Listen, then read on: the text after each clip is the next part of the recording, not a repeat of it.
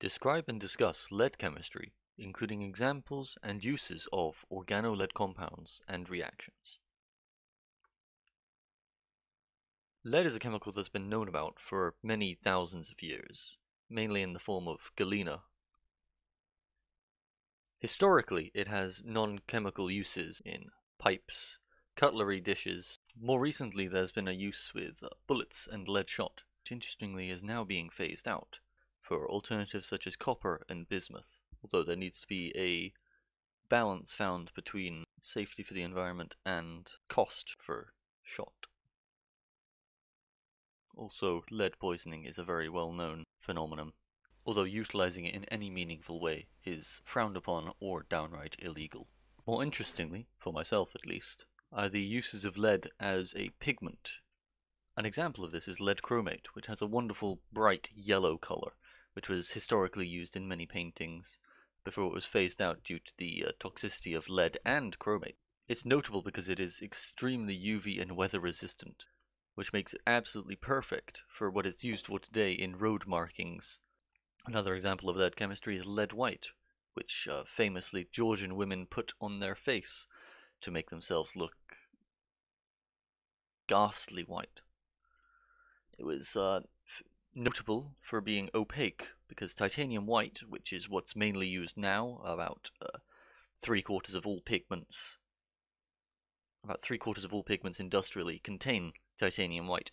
Unfortunately, it was only mass-produced in 1916, so before titanium white was a thing, lead white was your go-to incredibly opaque white pigment, which is a very difficult thing to find outside of titanium white.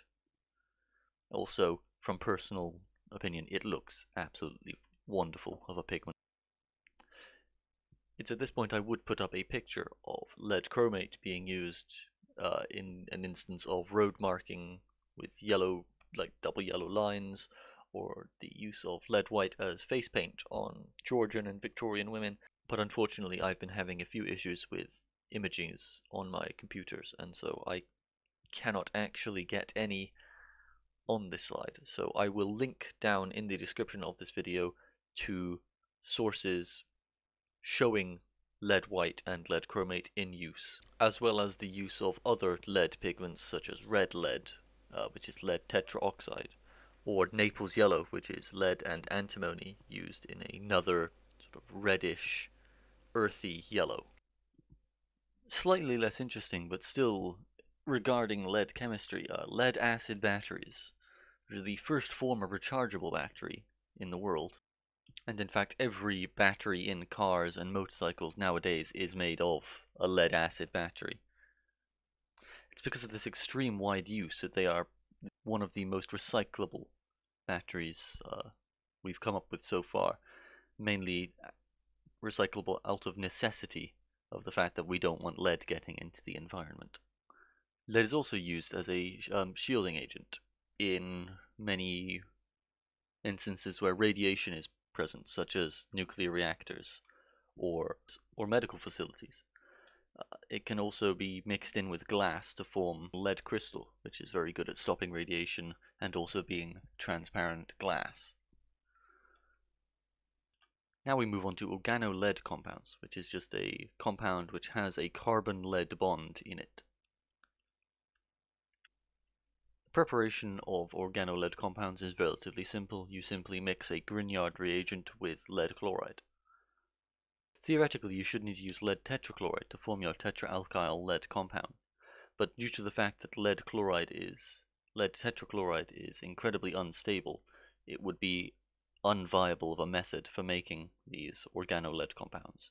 Fortunately, lead dichloride can still be used due to the fact that due to this middling process where a dimer is formed between two previously reacted dialkyl lead compounds, which then expel lead to form your tetraalkyl lead compound in this overall reaction here. There are a few issues with this, mainly the scale. While Grignard reagents are very good on a small scale, if you want to do this on a very, very large industrial scale, which was needed later due to the popularity of one certain organolead compound, you need to use different methods. You need to use different methods of making organolead compounds, such as reacting alkyl halides with sodium lead alloy, or electrolysis using a lead anode. As stated, waste was a very difficult issue to overcome. Even in this Grignard reaction, you can see that we have lead left over, which calls into question the efficiency of the reaction.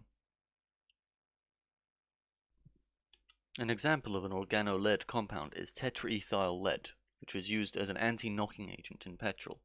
It was incredibly well researched up until the point where we started using catalytic converters. It was found to clog and decrease the efficiency of the platinum-palladium catalyst. In addition to this, more research was made into the poisoning effects of lead, so lead emissions had to be reduced due to government restrictions on atmospheric pollution. Unfortunately, it's still used a lot in developing countries, third world countries, where there are no such regulations. I would go a little into the chemistry of the making of tetraethyl lead, but this is what the reaction scheme looks like to manufacture it on an industrial scale, and I think we all have better things to do with our time. A final side note on organolead compounds are organolead perovskites, which are organolead compounds with perovskite structure. The most famous example of these is methylammonium lead halide. They show potential as solar cells with efficiencies of up to 16.7%,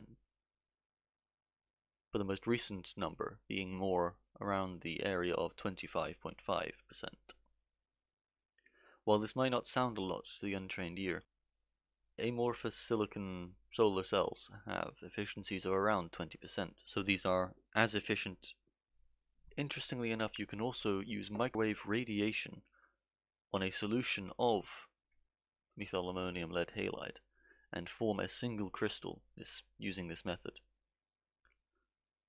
A downside is that the environmental issues of using these compounds is not well studied, and so it could fall down the same issue that cadmium tellurium solar cells faced, in that they are just too toxic to be used on an industrial scale.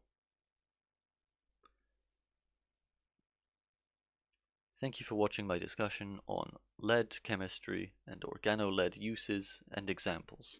I've been Thomas Romain.